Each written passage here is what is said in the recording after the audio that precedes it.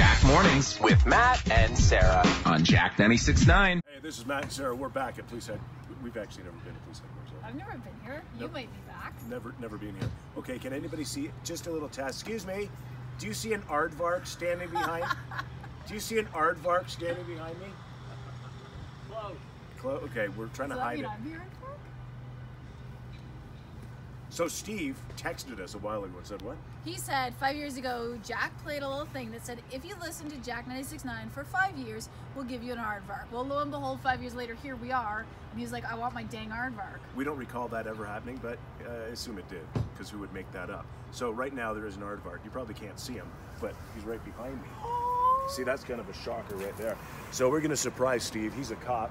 We don't know what he looks like. Sarah kind of dropped the ball on that. So we're just going to randomly And approach. speaking of balls, Nobody said anything about balls. you said dropping the balls. Huh.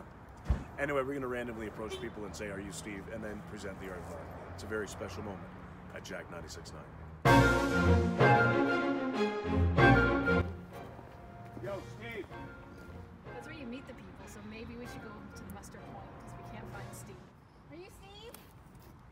Are you Steve? No. Are you Steve? No. Are you Steve? No. Why are you looking at us weird? I'm not sure. Are you Steve?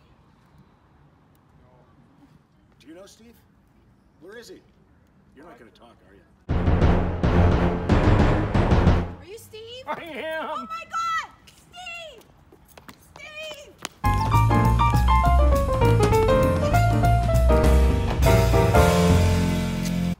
Wow. This took too long. Steve, You got me an aardvark. where's your freaking aardvark? I gotta go.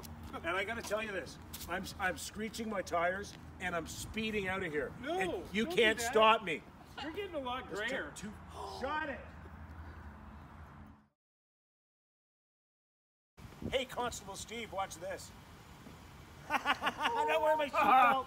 I'm not wearing my and I'm going the wrong way.